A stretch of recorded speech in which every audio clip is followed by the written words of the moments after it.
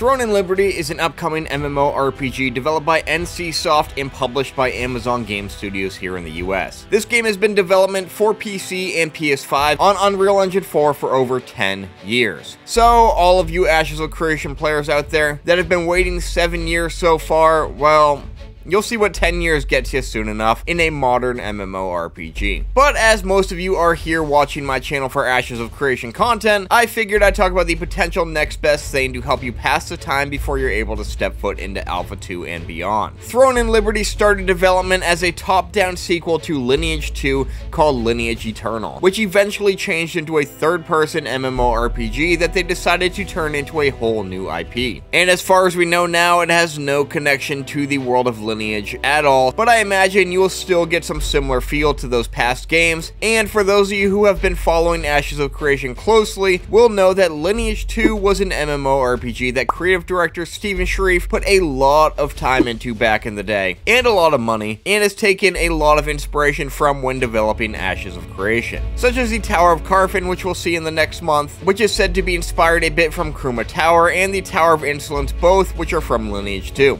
Although they are going to be very different games, Throne and Liberty could possibly be the best modern MMORPG that is coming out to get you a little bit more prepared for Ashes of Creation. But what does Throne and Liberty have to offer? Well, for starters, Throne and Liberty is said to have a completely open world with roughly 3,000 to 5,000 people per server. And within this open world, you will find many non-instance PvE dungeons to partake in. These dungeons will have multiple layers to them, which you can use traversal equipment such as a grappling hook to get around these areas you want to explore more quickly. And these dungeons should really get you into the right mindset on how to handle those open world dungeons in Vera when Alpha 2 comes along for Ashes. If you're more into PvP, there will be objectives throughout the world that guilds can fight for control over, although what perks you get from controlling these are unknown at this time. There is also Siege Warfare, which has players attacking or defending castles, where players will be able to turn into what I'm calling siege creatures, which are these massive beasts that can destroy walls, transport other players, and infiltrate the castle, which could really add a fun dynamic to PvP and sieges overall when players are in fact the siege weapon. It almost feels like a combination of Ashes of Creation's castle sieges and the monster coin system merged into one giant battle. Weather will also play into these sieges as well. Rain seems to be a big dynamic within the world of Throne and Liberty, where the rain itself can flood passages and prevent access. And within sieges, there will be secret passages to the castle, but when it's raining, these passages won't be accessible because they'll be flooded. This system seems to tie into other PvP objectives throughout the world as well, and it will be interesting to see if it's just rain or if there's snow or other weather dynamics in the world as well. The world is said to be massive, and although we don't know the exact size of it, we do know that like Ashes of Creation, it will feature minimal fast travel throughout, but it does allow for players to transform into creatures such as eagles and wolves to get to their locations faster. When it comes to character customization though, there only appears to be one race to choose from, which is humans, but in the game, players will be able to transform into various creatures, along with what appears to be some pretty extensive character customization to it with sliders and presets. There are a few concerning aspects to Throne and Liberty though. For one, it's developed on Unreal Engine 4, which was my biggest concern with Ashes. Unreal Engine 4 isn't really built for large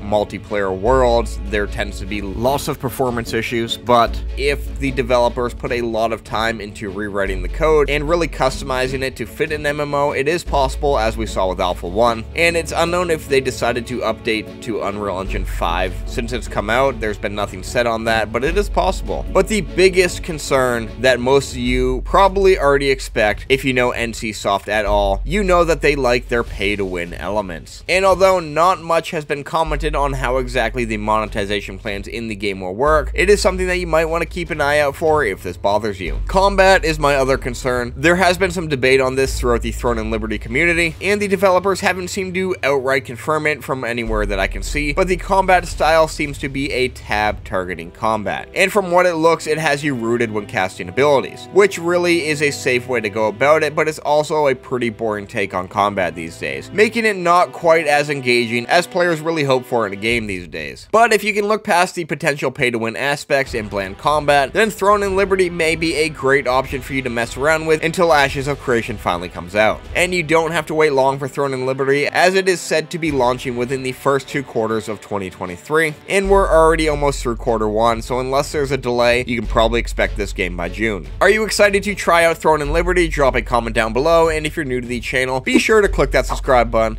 hit that thumbs up, turn on the bell for notifications, and stay tuned for a lot more to come.